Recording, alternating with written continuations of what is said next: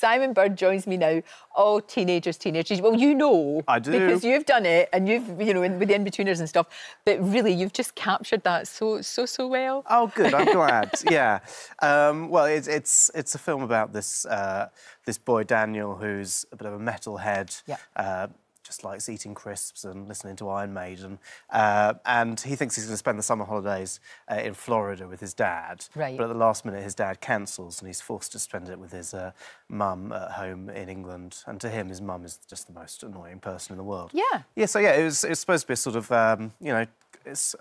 the aim was to try and capture the sort of the ennui and the tension and the affection of spending long periods of time with your family. Yes, indeed, which, as we all know, can be a bit of a struggle sometimes. Yeah. I love the fact, though, you said they had to get equal screen time. Yeah. You had to make sure that the story came from both points of view, to the point of making sure, you know, as director, that all the scenes... You know, nobody got more scenes than anyone else. You know? Well, it's based on a book. It's based on a graphic novel by Geoff Winterhart. And that's what I loved about the book, is it was totally even-handed. Sure. And it's as much about the growing pains of being a teenager as it is about... it's a coming-of-age story for Sue, the mother, as well. No, very much so. That's the thing, because they do change throughout it. They really do.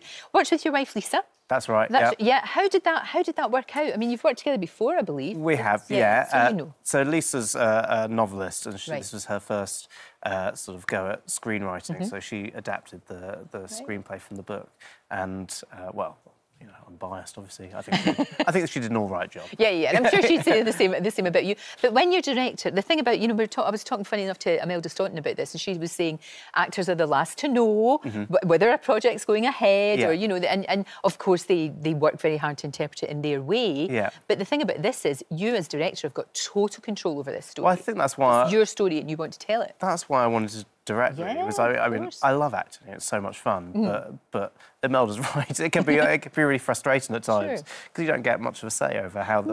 and you're kind of like a taxi for hire sometimes. Exactly, yeah. You know, if you're in the right time, you know, right place, right time, and all that, it can work out. Totally, yeah. Yeah, but you need a lot of patience to be a director. You do, and I think I had it, hopefully. But yeah, I mean, I had a great time doing it. I definitely want to do more directing. Yes, because I know you've done a short feature before this, haven't you? Yeah. But do you think? I mean, the thing about it is, though, you can combine both, and sometimes being an actor can make you a better director.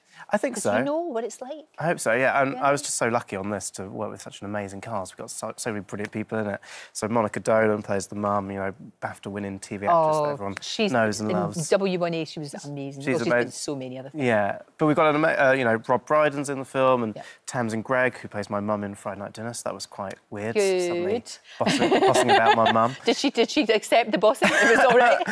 Yeah, she did actually. She was brilliant. And Alice Lowe and Tim Key. So it's an amazing cast of brilliant comic actors. It's great, and people that you feel comfortable with, and it's all of that. Yeah. And Friday Night Dinner's coming back. That's right, yeah. It is. I don't think they've given us an exact release date, but it's in March sometime. Oh, that's good. Yeah. That's great. And you were saying, you know, we were talking today, in fact, we were talking about Friends coming back.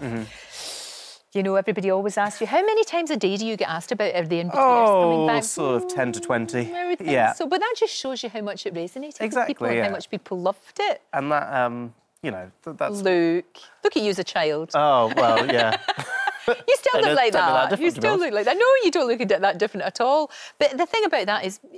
Never say never. I mean, you look at Gavin and Stacey. Who knows? Exactly. If you guys feel that you've got something to say. I mean, I will say never now. But I think the reason that show worked was because we were all, you know, the characters were kids, so they could say the terrible, awful things they said. Yes. Whereas if the characters were in their sort of mid to late 30s, it's sort of slightly different. Yeah, no, I get that. I get that completely. But you're going to be doing more stuff behind the camera, but still in front also. That's the aim, I know you've got a new thing. Sandylands is coming out as well. Yeah, Sandylands for UK TV comes out also in March, I think. Gosh. So, yeah, it's a busy month.